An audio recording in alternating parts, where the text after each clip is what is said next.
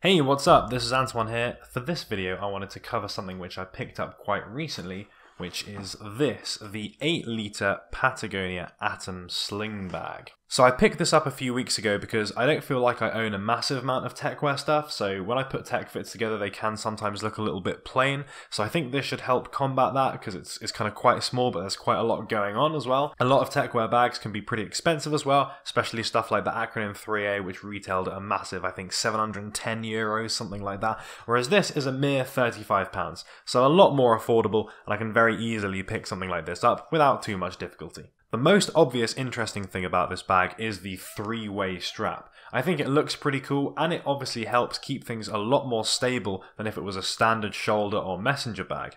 I also feel like it distributes the weight of things inside the bag a lot more evenly, so the bag kind of rests in the center of your back as opposed to on one side. So if you've kind of weighed this up with a lot of stuff, then you're not going to get too kind of pulled down to one side and end up hurting your shoulder. Now you might think that because of all these straps it could be quite hard to get into, you know, you got to like unclip the whole thing and take it off if you want to get inside it, but that is not the case. Luckily you can just undo one of the clips and then spin it around, and then you have very easy access to the main pockets of the bag. Because of their orientation as well, they're also facing upwards, so they're super easy to get into and none of your shit's going to fall out when you're messing about with it. You might have noticed as well that at the front of the bag there is a little pocket built into the strap.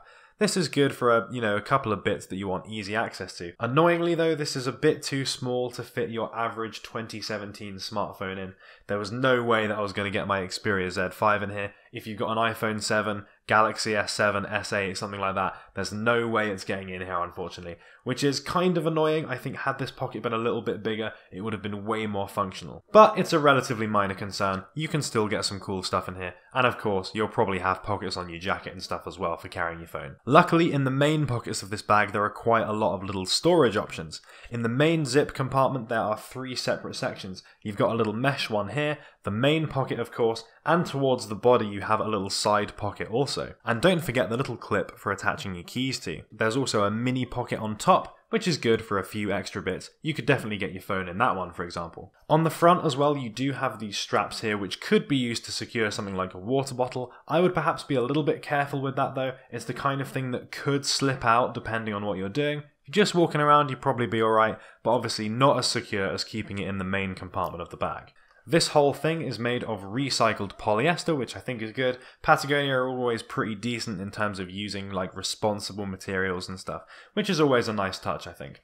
So this is all polyester. The base is this kind of ripstop type material for a little bit of added durability, and the part that's actually going to be touching your body is this kind of mesh-like material, which will give you a little bit of extra breathability, help stop you getting too sweaty on your back. Nobody likes having a sweaty back. So I do think that this is a really good bag if you're looking to get into that kind of techwear style without really investing too much. My only concern with it, apart from the front pocket being a little bit too small for something like a smartphone, is that this does have a little bit of a kind of hiker core look to it, so I do think you have to be careful of pairing this up with other things. You know, if you wear too much which is of this sort of style, you're just going to look like you're going out for a hike. Whereas I think what a lot of people are trying to achieve with techwear is that more kind of futuristic, more urban kind of look. So by all means, you pair this up with something else that does kind of fit that look a bit more, then I think it will definitely help out. However, yeah, you don't want to go too hikery. So if you're conscious of that, you do kind of pair this up with things that do fit that more kind of futuristic or more urban look a bit more,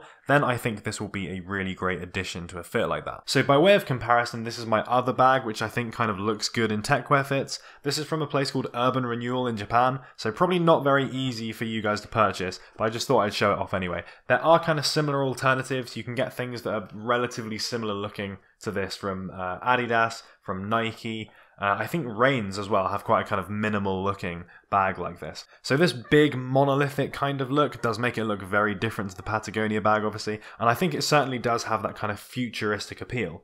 However, it's definitely not as practical. The whole front is done up with these little clips here, so it's not actually fully secure. You know, you can get your hand in the side here whilst the bag is done up. So in terms of weatherproofing and of course security, that's probably not the best. However, it does also have a side zip for getting into the main compartment, so that's kind of a nice touch.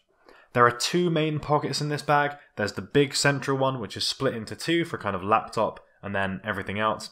And there's a little pocket on the top here as well. Now you don't want to put too much stuff in the top because it does kind of weigh down the rest of the bag and make it look a bit awkward. But yeah, for the odd thing, it's good to put in here. I definitely rate this bag in terms of its storage. You can get a massive amount in here, which is really good. However, for a quick day trip out, the Patagonia one is definitely going to be way better. I think especially if you're in an urban environment, to be honest. It's very close to the body. Everything in there is very secure, so I don't think you're going to lose anything. No one's really going to attempt to steal stuff from you. Whereas this, I think people can get their hands in there. It's a little bit further away from the body. So yeah, definitely something to be careful of, I think.